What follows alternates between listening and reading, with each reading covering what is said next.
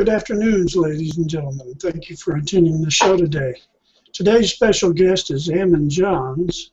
And Ammon is a former contributor to Create a Site forums. He currently contributes to AmmonJohns.com and ISOOSI.com, as well as he does a weekly G+ HOA here, the ISOI research engine. To quote Ammon, he says, "Art has always been an interest in my life. It is a vital part of who I am and makes me a good marketer. As a child, pencil and paper could keep him engrossed for hours. Given a chance, it still can, though I probably sketch more with pen and ink at times." Although his words, he's not exactly an artist. Ammon Johns was creating artistic work even as part of his work in creating posters, book covers, and other learning materials for schools, colleges, and adult education institutions in London. He also took art in school, getting an O level in GCE. Hi, Ammon, how are you today? I'm great, thanks. Glad to be here.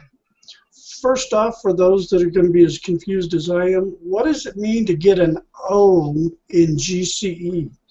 The O levels are the British qualifications that used to be around. O was for ordinary, and unfortunately that's just the secondary school education system we have over there. And O level was the better qualification at the time. We also had a GCE. The GCE was sort of the general certificate of education. O level was the secondary school level. There's A level, which is kind of college and above level. There was also a GCSE and some other sort of mixed ones, which were much more about coursework and less about what you produced at the exam. Okay. So it was just one of those things, you know, with a limited ability to take subjects at school, art was still one of the ones that was important enough to me to take. It was one of the treat subjects. Okay, and so now we know what it is. So basically it would just be like our general grade school and high school art classes, yeah, pre-college. Yeah, high school kind of qualification, yeah. Oh, okay. Right. So, what about your art has helped you in your business today? Almost everything. I mean, I'm a marketer, and people misunderstand what marketing is. And the kind of way I try and explain it to people is that marketing isn't something you bolt onto a business. It's a philosophy of business. Marketing is kind of the science of business, but it's what businesses used to do is they used to say, right, we can produce this, and then they'd produce it, and then they'd go out and try and find somewhere to sell it. Marketing is taking that backwards. It's saying, right, let's look for a lot of people who are crying out for something that we could make, and then make it. And that's what marketing is. And marketing determines an awful lot of things, but one of the most important things is the ability to connect with people.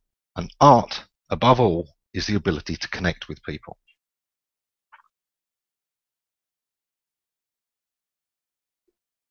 So that's how I never really looked at it that way, but that's pretty interesting perspective there. I like that.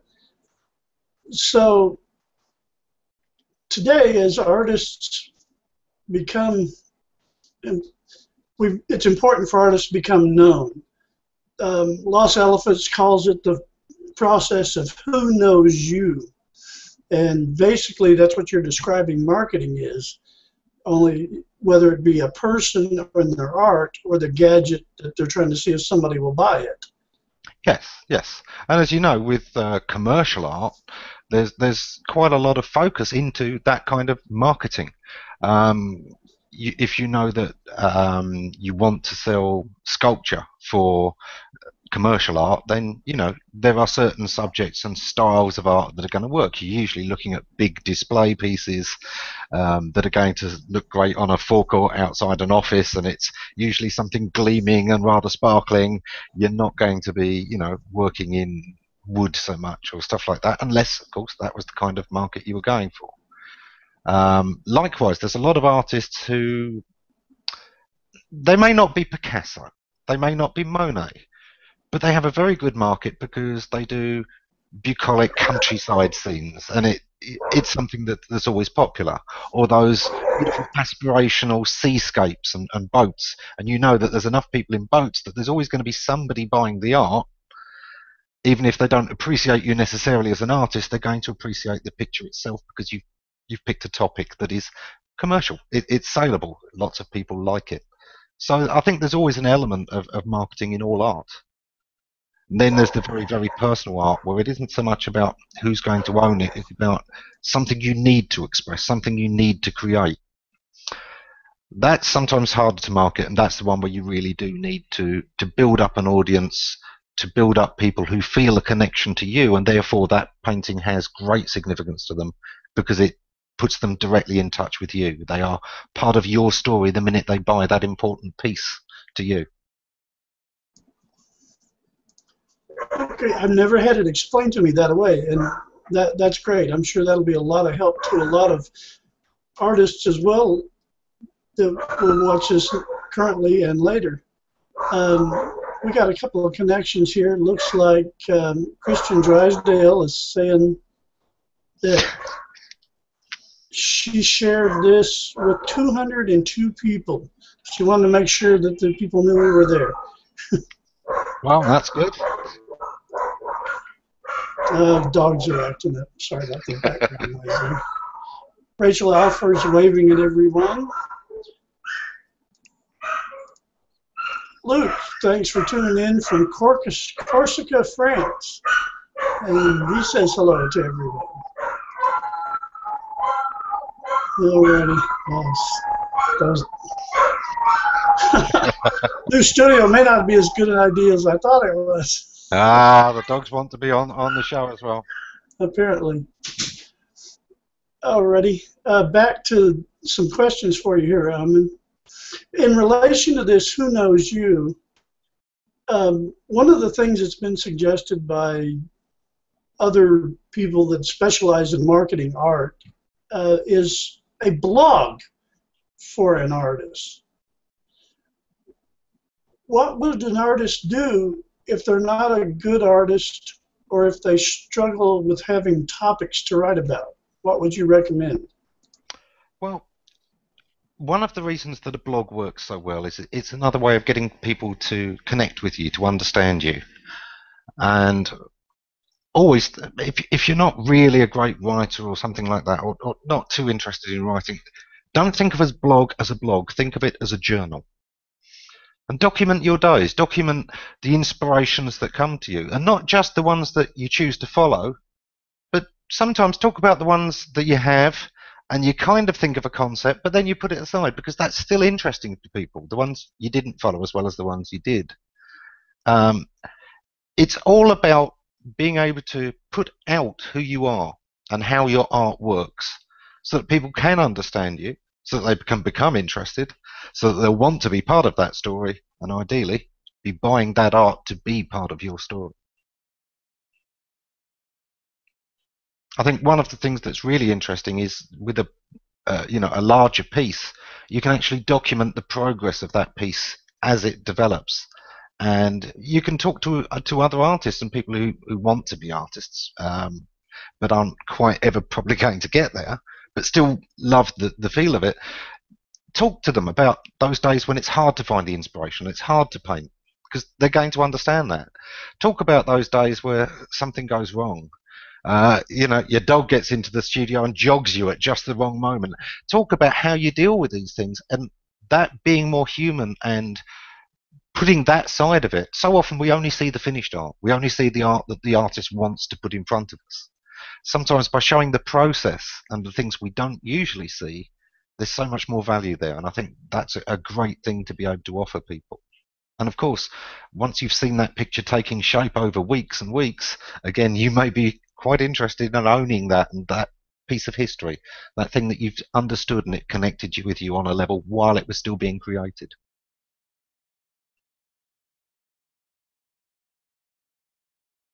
We've lost your sound. There we go. Let's try that with an unmuted mic. So how, with these ideas in mind, how would social media benefit an artist, and which ones, if you were talking to a visual artist, that you would recommend as the platforms they would focus on? Well, certainly, Facebook always has the volume, but it's one of those more casually motivated ones. Facebook is really about all of the people you already know. So if you've already got a following, you can expand it quite easily on Facebook, and it's going to be, friends recommending to their friends that they get interested. Of course, as we all know from some of the things that our friends put us in for, we're not at all interested in everything our friends are doing. Sometimes I'd rather not know. But it's certainly one of those things, and you can certainly build up good communities there as well. So you could find a community that was about art and learning art and help out in that and use that to get reach. Facebook has a breadth of user that no other platform has. And one of the things that's quite interesting about Facebook is it's increasingly getting to be that slightly older demographic that they don't feel quite ready to, Google Plus looks a bit too complicated to them. They're not into the rat race and worried about promotions anymore. They're kind of, coming towards the end of that career and starting to look forward to retirement. So LinkedIn isn't something they're really interested in. Twitter, well, that's great, but how are you going to use that as an artist? Yes, you can talk about very specific moments, and certainly when as an artist you've got moments you want to capture, Twitter is the one for it because it's all about the moment. But certainly Google Plus for me is the one with the most engagement and the most depth. It's the one where people will connect with you on a cerebral and artistic level, and I find that not only does work here, it's what excels here. Google has a platform that's not quite like any of the others. It's a collaboration network, and it's much more about the engagement rather than just, here's what I'm up to today. Oh, and here's a picture of my lunch. There's more to Google. You have to put more in, but when you do, it pays off in such a huge way. Certainly with visual art, I'd certainly look at Pinterest, but I find to an extent it's very much about people who like the images and then kind of look at the pictures and move on. They don't always connect that bit deeper. Pinterest particularly has a much younger demographic. So unless you're selling art that's going to be something that is particularly suited to a young audience, maybe, something for their first home or something wearable, I don't think Pinterest is going to be a huge driver most of the time. The main thing I always say with social media is it's a great chance not just to talk to people, but to listen to people. So if you start building up an audience and then talk about the kind of art that they like, or asking them, here's 2 ways I've thought of going with this piece I'm working on. Which do you prefer? You can get that kind of feedback and creative part. And of course, everyone who votes for the way that you do eventually go is now partly invested in that piece of art again. It opens you up in a whole new way. In fact, there's even the chance to do very radical experiments, to kind of be somebody's virtual artist. You throw out ideas and I will put it into art as you say it. You could have a hangout where you were creating art from the things people were saying and putting in at the time. And who knows whether it's commercial, but it's certainly an interesting and engaging thing that's going to get people thinking about art. Sounds like someone made the suggestion about caricatures specifically of HOA hosts. Let's see, it'd take a little bit to bring it up because I'd have to open the file browser and everything here. Let's see, where did I put that? That'll take too long out of the show. I'll have to add it to the show's pictures and comments. But it certainly is that kind of thing, where you could sketch people on the fly. You could always, in a hangout like this, have a great guest on and then create a sketch of them at the time.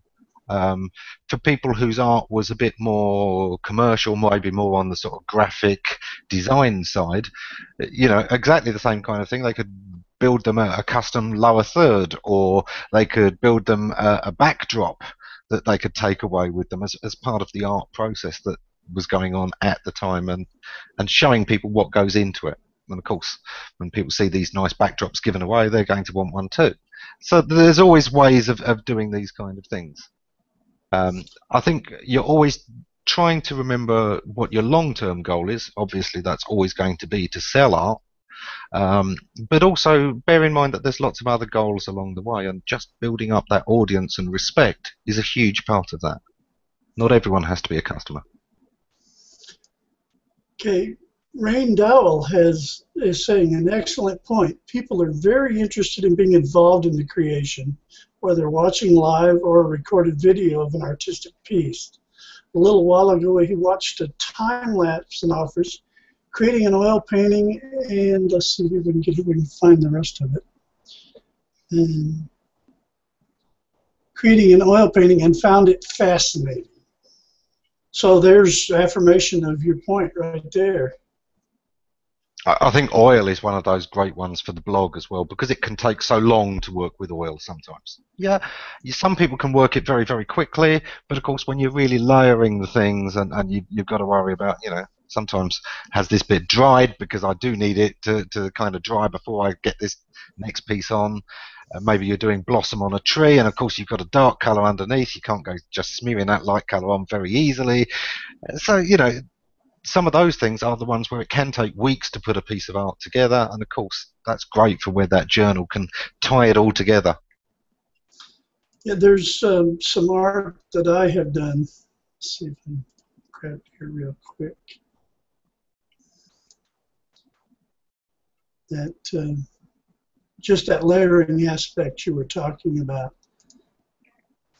For instance, this one, well, it would help if I screen share, wouldn't it?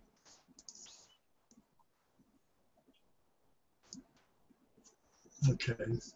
It's going to be one of those days. Sorry, folks. It's called Glitch Day.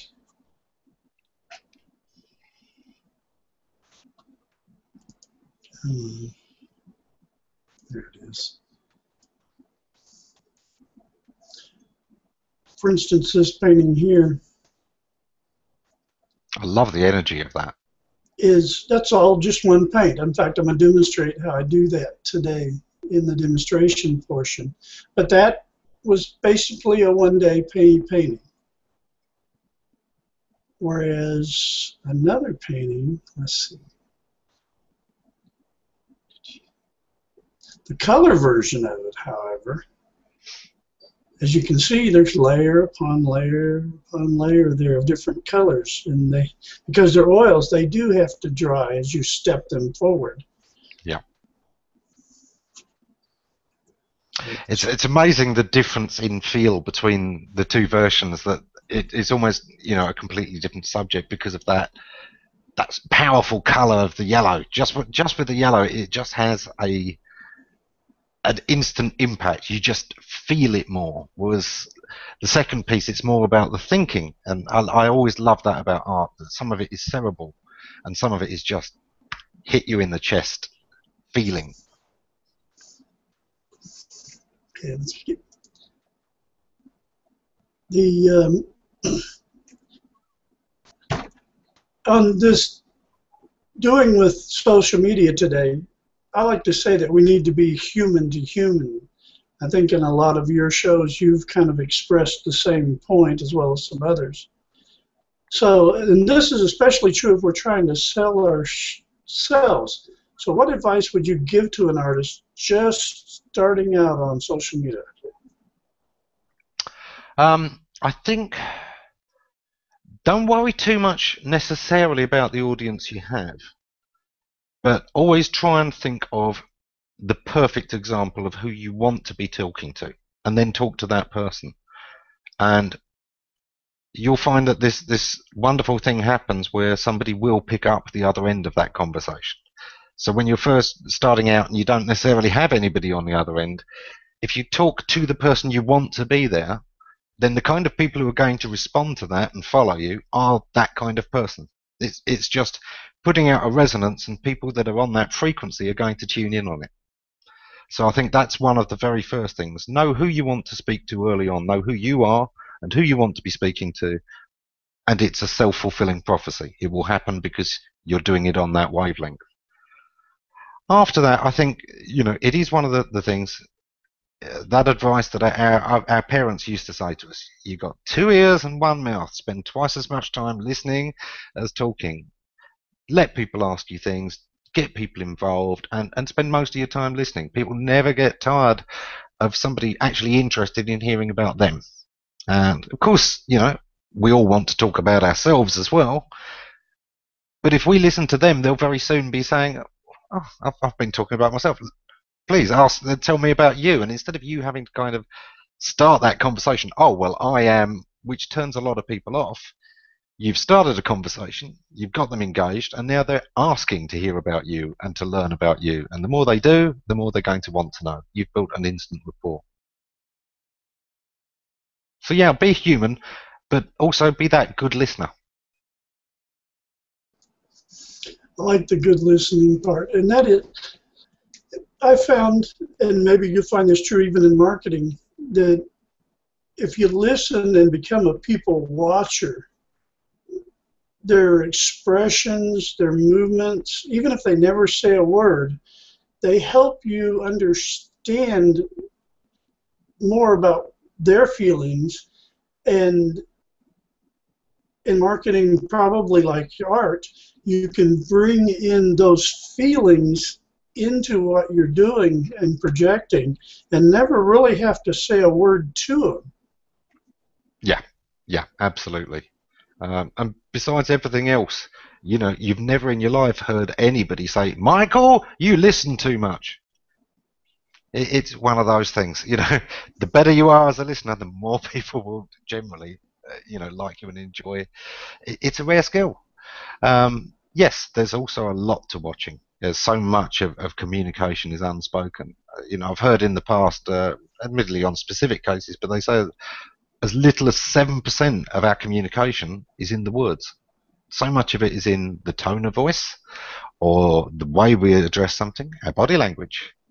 There's so much more to it. And of course, context and what's going on around us is a huge part of our communication too. Words are absolutely the very minimum part of it.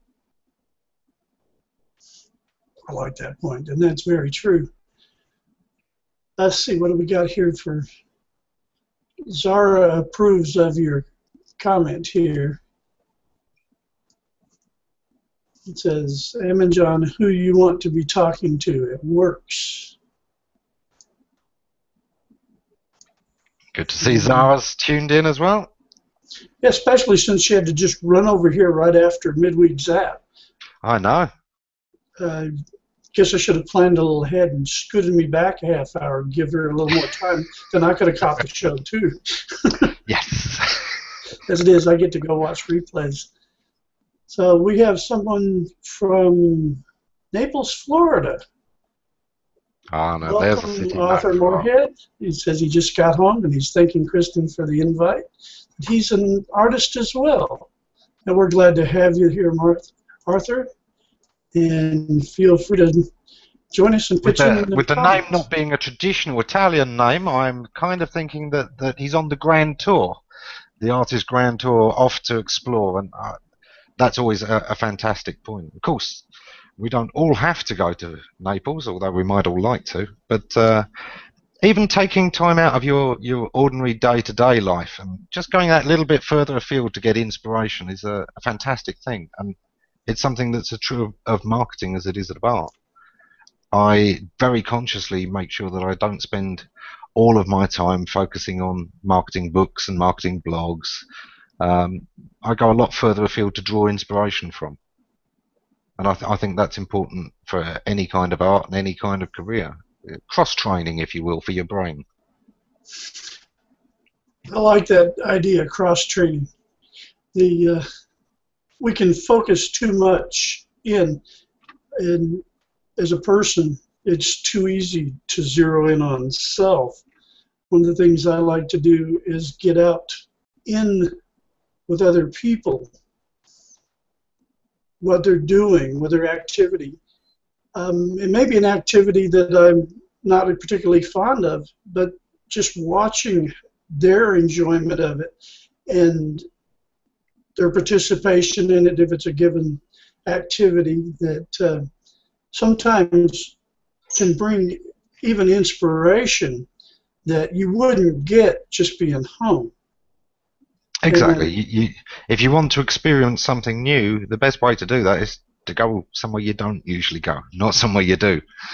And whether that's a sport, an activity, whether it's with people you don't usually hang out with. There's that wonderful film, of course, that Jim Carrey did, where he's not allowed to say no for a long time, and Yes Man was the name of the movie. I think that's a wonderful thing that we should all take on board. Maybe not to that extent, but if nobody does anything else from this hangout, one day per month, spend a day of yes. Open yourself to new things. Don't turn down those odd ideas. Say yes, whether it's to others or to yourself, and go and explore new things and let that serendipity come to you. I like that idea. That's pretty neat. Kristen agrees with you here on the power of listening. She says, right on, Ammon Johns, the universal language of listening is powerful. And it is, very much so. As we've already discussed, there's just so much that you gain by listening. Yeah. When you learn to shut up. Let's see. Do you have any other topics you would like to cover that I didn't ask you about already? Well, I must admit, most of the kind of things that people probably want to know about marketing and art are going to be either people who are marketers and tuning in for me to see what I say about art so they can better market their art clients, or people like yourself who are artists who would just like to get that little bit extra handle on how it goes. And the key is to tap into why people are buying art. And one of the things that we discussed on a show recently with the Susie thing was that thing of the story. One of the things that people always latch onto is stories. If you look at anything unknown, we create a story for it. All superstition is to take something unknown that maybe is worrying, and therefore we create a story for it. And even if it's a scary story, we feel better about it. Stories are just right built into us. They're so much a core part of who we are as human beings. So the way to sell art, whichever side of the sales equation you're on, is to understand the story of the artist and the story of the piece of art. Get into what was the inspiration for this piece. What had brought the artist even to this point where this particular inspiration wasn't just something that occurred, but that motivated them, that moved them. Maybe it's a feeling you've had before and addressed with previous art. What had changed? What was the position of this? And the story of that piece, your involvement in it, your legend, if you will, turns that work into not just a piece of art, but legendary, literally. In every sense of the word, legendary. It's got a story behind it. It's something to belong to. It's something to be inspired by. So story is absolutely the key to selling art. And art is feeling. Stories are feeling. Put the two together. Got a lot of comments going on back and forth in the audience today between Kristen and our visitor from Naples, Florida, Arthur Moorhead. He was just asking to catch up to stay on subject. Is it about marketing? And Kristen replied that, well, let's get it highlighted here. I like how she put this: the beauty of blending an artist with an SEO marketer, a wide range of perspectives. Another feed, they welcomed questions. Is there anything you'd like to throw out there? And we'd like to invite everyone there to do the same too. We're at the halfway point where even if you have questions you would like to ask Ammon or myself, feel free to write them into the comment stream and we'll be glad to address them. Yep, absolutely. And as I put in the comments elsewhere, even if we don't get to all of the questions, I guarantee I will come through the comments and answer them after the show if we miss any. So let's see. Does anyone out there have any questions for Ammon Johns or Johns? Myself, pardon me. I know Ammon Johns as well. My brain is dancing around on you. Sorry about that. While we're waiting for them to get a chance to type one in, if they have one, here's one from Cheryl Deuce. Always been taught that if you can possibly say yes, you should. And that's an interesting perspective. It goes in line with what you were talking about earlier. Positivity is a very, very powerful thing, not just for yourself, but also for those you interact with. If you're seen as a positive person, it makes others feel more positively about you, and it's karma. It's karma in this lifetime. It's something, we like to be around positive people. Can-do attitude is something that we put as a very good thing out there. And I think even if for good reasons you're continually saying no, less and less offers will come your way, less and less opportunities will come your way. So, yeah, if you can say yes, say yes.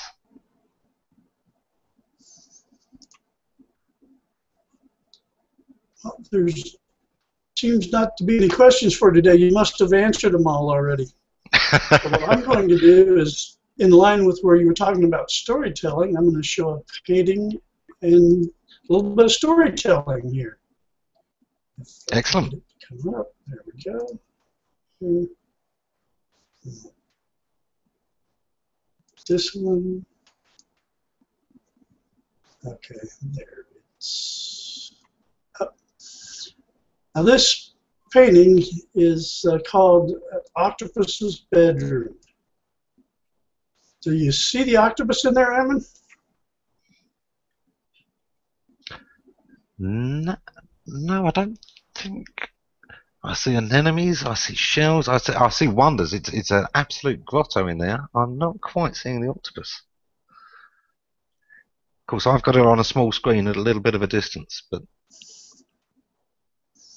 I'll give you a hint. Everybody see the mouse? Look right in here. And especially right there at the point of the mouth. It's hiding under that lid. aha. Now that painting started out as a story. One day, one of my grown sons was whistling the song Octopus's Garden. Now, us old-timers automatically think Yellow Submarine from the old Beatles animated movie. And that thought hit me. It said, there must be 1 million paintings about the Octopus's Garden. So I Googled it. Sure enough, there's just tons of them. But they're all animated, just like the movie. Mm-hmm. There were a few photographs, but you couldn't see the octopus. So I said, well, what does an octopus's garden really look like? So I went out and I started doing some digging and saw the different areas and the different type of plant life around them. Most of the pictures, though, showed the fauna and other animal life around them, but not the octopus or his bedroom. And I finally found a photograph where the octopus was shown with just some of his leftovers that he didn't eat, the shells and the outside of the crab claws and stuff like that. But all these plant life that you see around the outside edge of were all in the little coral nodules that they hide in when people come around. And I said, well, what a neat idea. I'll take that and paint their natural habitat around them. And that's how this painting came about. The shell down here in the foreground, that's part of his leftovers. There's a piece of shell there. There's actually this one back here is buried in the sand. They're very trashy around there.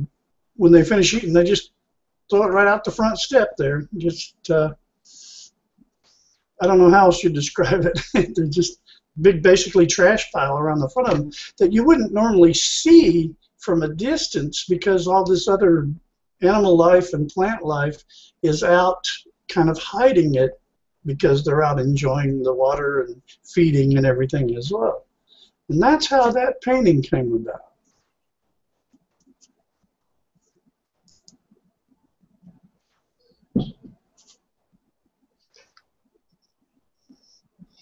Okay. Cool. You're less corny than me. You see, I'd have probably gone for one of those sort of Japanese style gardens, you know, with the stones all neatly arranged. I'd have had it divided into 8 sections, one for each arm, and had, you know, a new legend of the octopus's garden and how it actually kept 8 gardens. And just I love creating stories, so you know, for me it just would have been a completely different and probably much cornier way of going. I really liked the colours in that. That was beautiful. That would make an interesting subject. I can picture it in my mind where you see the octopus there with a little arm in each one. But you would almost have to make it animated to a degree just to make it fit. I think I'd almost go for, you know, that kind of blue ink Chinese or Japanese style of art. I think I'd go for that, static. But again, Yeah, and then the Zen garden of the fact that it's done. It just to me, that's the way it immediately pops into my head. Well, there you go. There's your next creation when you're not busy doing the marketing. Let's see, did we get any questions here? I've got a comment to nice work. Okay, Kristen has a comment here. Let's see what this. Not a question, just got to say you're doing a terrific job with integrating comment tracker. Well, thanks. I'm working real hard at this for a one-man show. And as Ammon can tell you, that's no easy feat. No, it isn't. And thank you, Arthur, for your comment. Do you have anything else you would like to add, Ammon? If not, I guess love we'll to know, go a little early. If we have time before the show ends, Arthur, if you can tell us what kind of art you work in. Do you work in oils? Are you a pastels guy? Is it sketching? You know, we'd love to know what kind of art you're doing. If you can let us know in a comment before the end of the show, we'll try and catch up. Well, we got a few minutes here yet before I do get scheduled in the yeah, but now we're putting him under pressure. He's an artist, not a typist. Well, you know, and the thing about it is I've been thinking that I need to do a who is this guy type video. I'm an oil painter. I like landscape. I like a little bit of different creative. Let's see if I can find one like this one. Like this one. This is what got me back oil painting again, and my wife told me I couldn't paint anything else after she saw it. And this one too has a story behind it. This one is called Horses in Heaven. It's kind of a fantasy reality type painting. This one, it's done in oils as well. I love the feel of oils. I can paint in acrylics, I can do watercolors, I do sketching and charcoal, but oils are my favorite medium. This particular painting was inspired by another artist, oddly enough, an on-stage artist. He's a ventriloquist, and he has a regular show out in Las Vegas by the name of Terry Fader. Now, for those that don't know about Terry Fader, he has a set of ventriloquist dummies, just like Jeff Dunham. Different personalities, different. The difference is there's very little dialogue between them because his puppets sing. Now, I've always known it's tough enough to be a ventriloquist to talk and throw your voice, but this guy actually sings using ventriloquist dummies. Well, he put the dummies down, and he said he was going to do a special segment. And he starts to tell this little story about this little segment that he had in his show, that when he got booked into Las Vegas, they told him he couldn't do anymore. This is Las Vegas, boys. They just won't understand that thing here. So you got to remove it. So he did, went on and did about his show. Well, this was back October of 2012. And in September, that I saw the show, in September, he'd had a little boy out through Make-A-Wish. This little boy didn't want to go to Disney. He wanted to go see Jeff Fader live in Las Vegas. So Make-A-Wish brought him out there, got him the front row seat. He took him backstage. He did a private show for him, gave him some of the little stuffed puppets that he had as promotional items. And the little boy was just happy as he can be. And he went on back home, and he was terminal cancer. Well, just before the show, Terry Fader got a phone call from the little boy's parents. The little boy had passed away. Now, just before he started telling this story, about 15 minutes, the wife and I had received a phone call while we were at this concert, and we had found out a dear loved one had died. So Terry Fader put this song and this piece that he had taken out from Las Vegas back into the show that night in the honor of that little boy. Even in his videos that he sells, this segment is now back in his show, and he tells the same story about the little boy. The song was called Horses in Heaven. It's about a little boy whose friend is dying, and his friend wants to know, are there horses in heaven to ride? This painting blinded me. I couldn't see the stage. I couldn't see the audience. I couldn't see my wife sitting beside me. I came home, and for the next 2 weeks, this is what I worked on. I couldn't wait on it to dry so I could go the next step. It was just so hard and so much for me to want to be poured out. And you know, the sad thing was, is I offered this to Terry Fader through his website, but I could never get past his audience. This painting, if someone doesn't buy it before then, if Terry Fader ever asks for it, it's his. I don't care if he pays for it or not. But that's the story behind that painting. It's a beautiful piece, and your story too. Tim, if you ever give up art, you've got a job as a storyteller. I've actually done some publishing. I was published in a science fiction anthology as one of the attributing artists, or authors rather, in 2009. It's called the Sci-Fi Almanac. It's an annual anthology that they put out, and I was in the inaugural edition. Excellent. So you'd think I'd do better with a blog, wouldn't you? Yeah, I think you've just got to find your connection with the blog. You just, find what you want to do with it, and once you do, I think you're going to be absolutely away with it. And but this is it. Yeah, tell those stories, and certainly, if that story isn't on the blog, Tim, get it up there this week, because that's a beautiful story for a beautiful, beautiful picture. That's something I hadn't considered, but yeah, I guess I should get it up there. Thank you, Ammon. I appreciate that insight. We are at the 3/4 point, and now you get to see me playing my Dobbs. So I'm going to turn on that camera over there. I'll be back in a minute, folks. I'm going to turn this camera off. Doesn't eat bandwidth. And okay.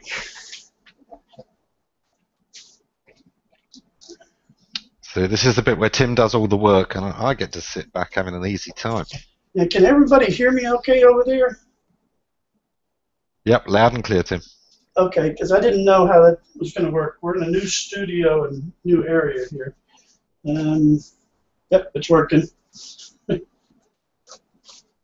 Just got to blue box that one now.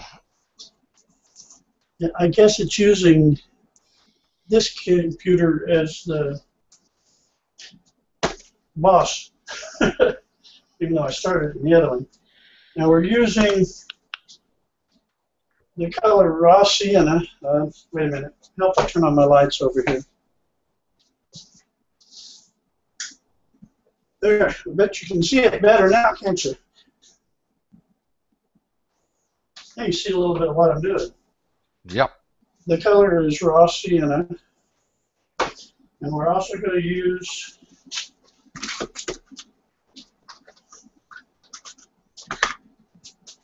a little bit of yellow ochre. I like to work in single colors, and my brushes are way over here. Got to figure out a better solution for this camera. And the brushes I want here. This one.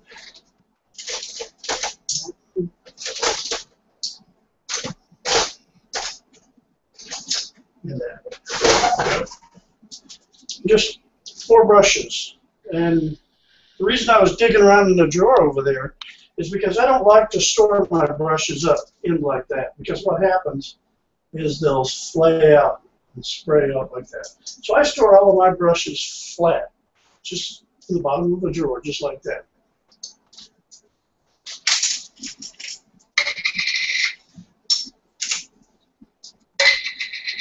Okay.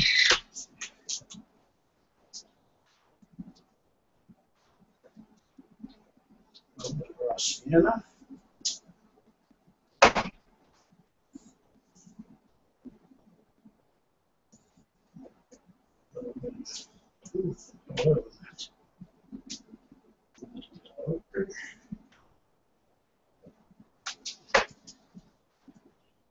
And this is actually got to be, when I finish up here today, I'll have to continue it after the show, because I need it for a show tomorrow evening. We'll just put a little bit. So there's not actually a whole lot of paint on the paint at this point, because basically what I'm doing right now is I'm just drawing. But I'll do a version of that yellow one that I showed. Here's the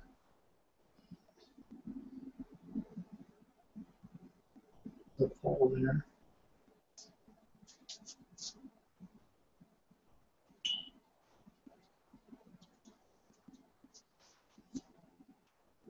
Now, this particular paintings are of a sport that is played by the Native Americans of the Chickasaw, Cherokee, Seminole, Creek, and Choctaw.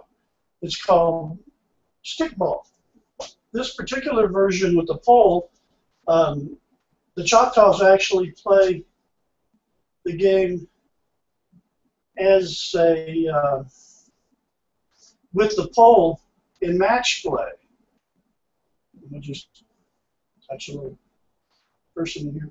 So at first here, we're just kind of getting an idea of where we want people. So we're not using a whole lot of paint yet.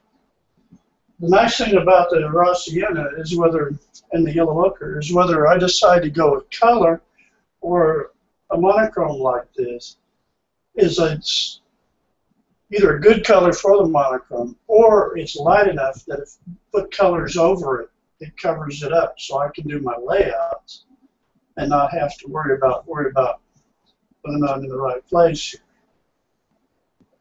Because I can just kind of do a bit of an idea there. These arms up here a little bit.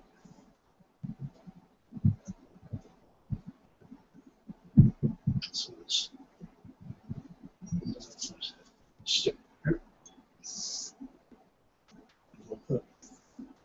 We'll do things a little different than the other picture. We're going to make all of his appointments here are going to be female, because in the Creek, Yuchi, Seminole, Cherokee, at the beginning of the year, they play games, the men against the women, and let the women get involved in it. And then in the fall, they do what they call match plays, which are mainly men. And the problem with that is it gets so rough that it's not really safe for the women to participate. So this way we can get the ladies in here too.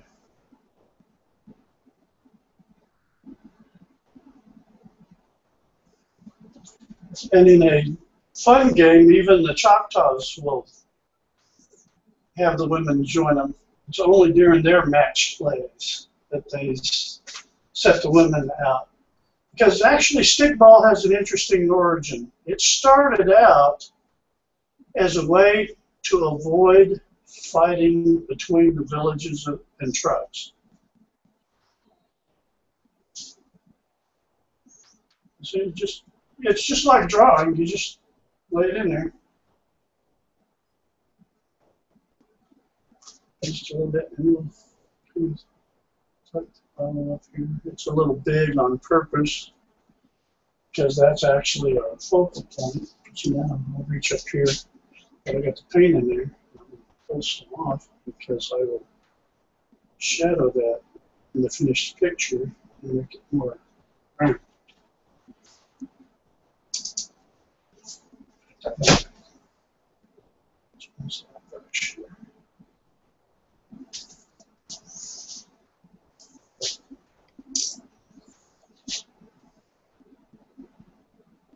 As you can see, this young lady is a little closer to the front here, so she's a little taller than the guy there. But she's going to make sure if he knocks it away, she's there to get it back. Now the Choctaws, oddly enough, are the only ones where the women will use the sticks too. In Creek, Seminole, Cherokee, possibly Chickasaw, fall out on my part, I need to double check that for the story of it there. The women actually do not use sticks. They use their hands. Now, the men can only touch that ball with the stick, whereas the women can pick it up and hit the ball. And way up here on top, and that needs the right brush to put those on. Let's reach over here and get that real quick.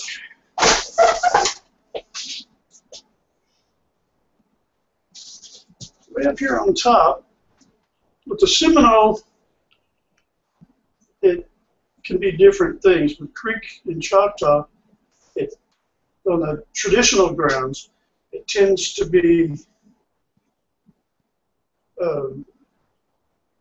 skull. It's usually a cattle skull or a goat. But most of the time, it's actually a cow skull with horns.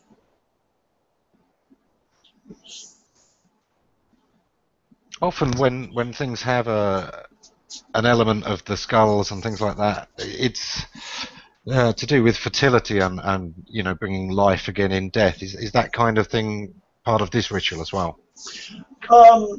It could be. What I've been able to find out about the game, it hasn't actually been stated, but I do know that the men-women matches only occur in the spring. And usually they don't play stickball. They do what they call Indian football. It's kind of a flat, oval type pillow that's made of leather and filled with leather. And they have a stick pole, and there's a livestock on the top of it too. So it's very highly possible. I can't give you a definitive on that, unfortunately. I think with the spring, it could well be, because there's always so many things about, waking life again after the winter. In our own cultures, there's things like the May dance and the maypole. Well, even the rabbit and the eggs at Easter are still symbols of renewed life and fertility. Most people aren't aware of that because of the Christian association with it, and there's actually more to it than most people tend to realize. Let's see. I'm going to put another melody back here. I'm just kind of sketching it here.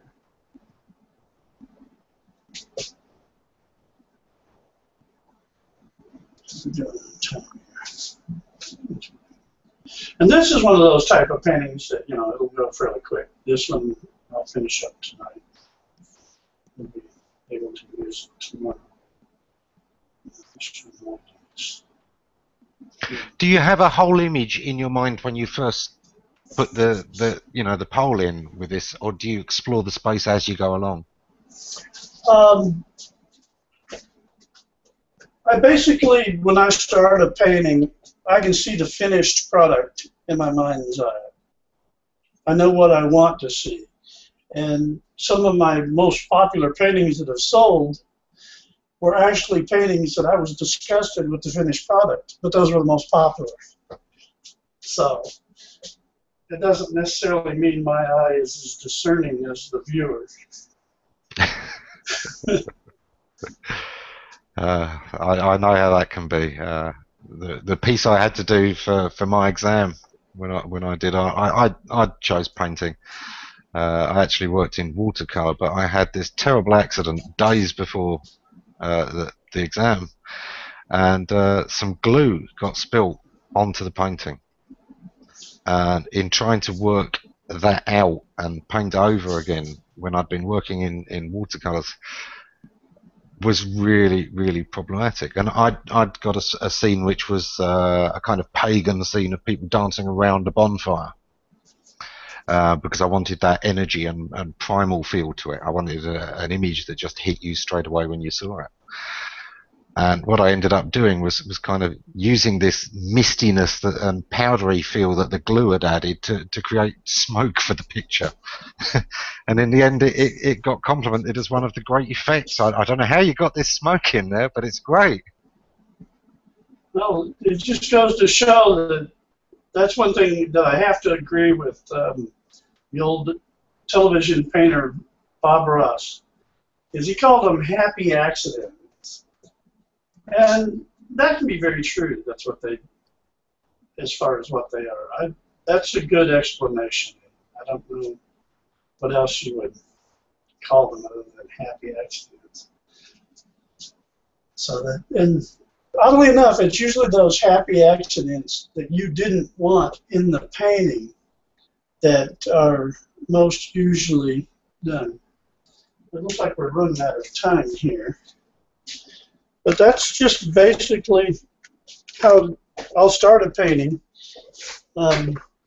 depending on what it is, what color I will use. Next thing I know, people are going to ask me to do whole shows of how they do the paintings. So let's see here. There we go. Well, it helps turn the camera back on, though, doesn't it? You can turn that one off. There we go. Alrighty, and we'd like to thank everyone for attending today. I know last week I promised showing you some oil pastels, and Kristen was kind of excited about that. We'll have to do that again another day because of the need to do these paintings this week. I felt it was appropriate to go ahead and add that to the game today. Yes, Arthur, it's very similar to tetherball, except there's no string on the pole. Alrighty, Ammon, I would like to thank you for your time this afternoon. And Pleasure. this evening for you, it's got to be getting close to bedtime over there. It's 10 p.m., so I've got a couple of hours yet. Yeah, the hard part of the work day starts staying up and getting what done before you need to go home, huh? Yeah, always the way. And getting ready for the next day as well. If anyone had, let's see here, helps take that off. There we go. If anyone has any further questions or anything they would like to see Ammon answer or myself address in demonstration or a painting or whatever, be sure and let us know in the comments. We thank you for your tagging along today as for a very informative afternoon with Ammon. And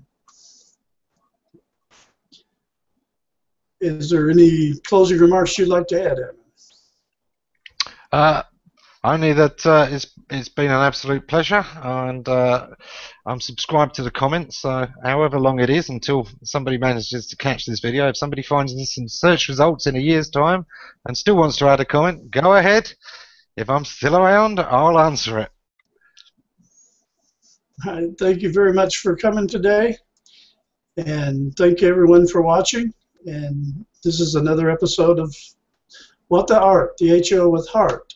And the heart today is the center for independent living in Tulsa, Oklahoma. They're here on Google+. If you type plus the center, it comes up. And be sure and tell Aaron you said hello, and that if there's anything that you would like to do to help out those disabled, rehabilitating, these type of facilities are ideal for it. And Aaron can clue you in on the different things that their agency does. And we'll make a special attempt to get her on here one of these days, but they keep her pretty busy. And till that time, you have an enjoyable evening and the rest of your week, and we'll see you next Wednesday.